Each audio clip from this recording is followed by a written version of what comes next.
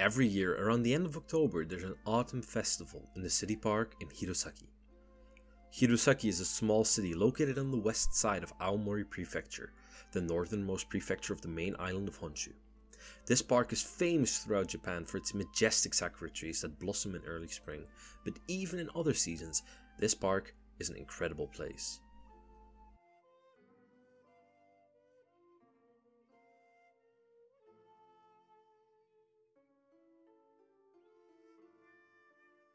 The chrysanthemum flowers are one of the main attractions of the park.